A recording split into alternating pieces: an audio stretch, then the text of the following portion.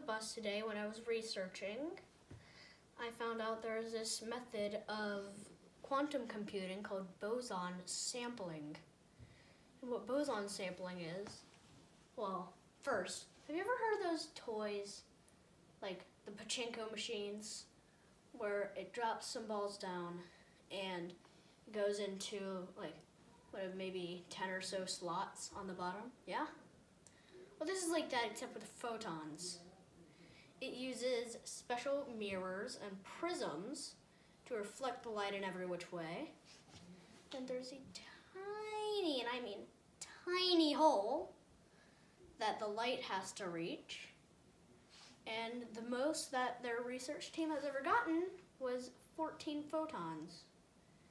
And a direct quote, "Photons do not wait for each other.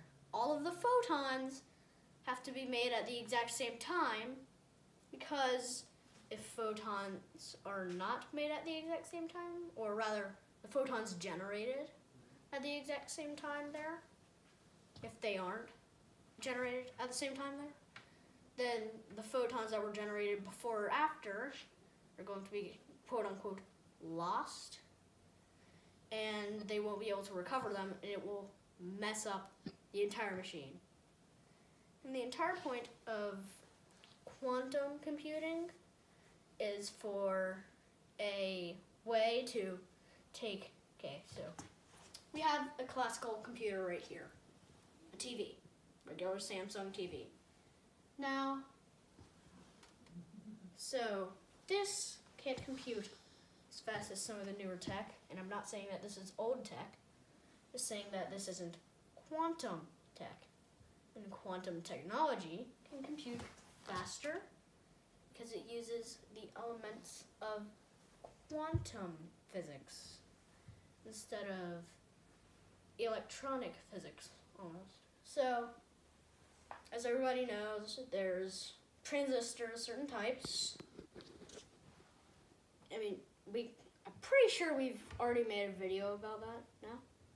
And we could release another one about it in the future after I research it, but still. So, the basic core property is that it wants to flow through this piece of metal instead of these pieces of plastic, because plastic is an electric insulator, which means that electricity doesn't pass through it very well.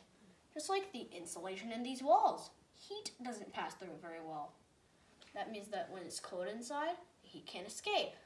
When it is warm outside, the heat won't come in. And this is a little bit off topic, but you know how windows have like that little gap between the outside glass and the inside glass?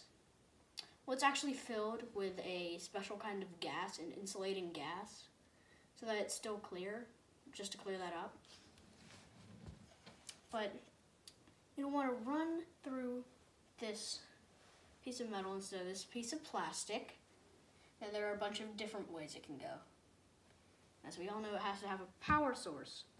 In TVs, it gets it directly from the house. But in things like my phone here, you can see it's not plugged into anything, and this can't wireless charge either.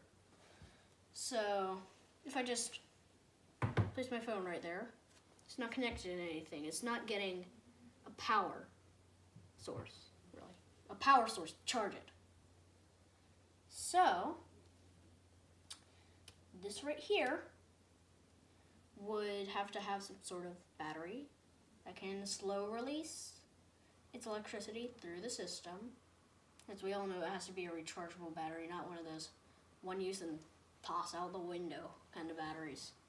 So I think that started as you talking about some sort of light bell curve, something or other. Yeah, those bell curve toys. Mm-hmm. So how does that relate to quantum computing? Well, quantum computing is supposed to be faster than its best classical counterparts, right? I guess so, yeah. That's the entire point of it. But I just lost my train. Happens to me all the time. Just wait a second. Yeah, those pachinko machines. Mm-hmm. They send light beams down with prisms. So what does that tell us? Does that tell us something about light, or what is that? It's actually a way to compute faster. Oh. Like how is that? So if this TV was quantum and 4K, I guess. I mean, I can see the pixels from here. But you can't from over there. That's off topic, but still. So it's a way to compute faster. So it would be a bell curve, and the detector would be right in between this teensy far away, this piece that's super close together to the other piece, right smack dab under it. So if it was, let's just say this tall, the bell curve started right here, the very tip of it.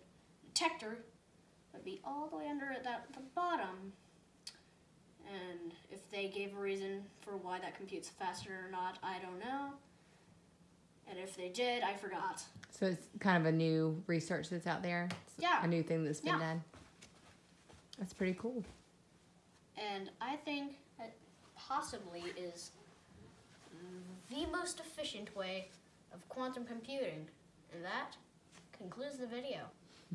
Bye.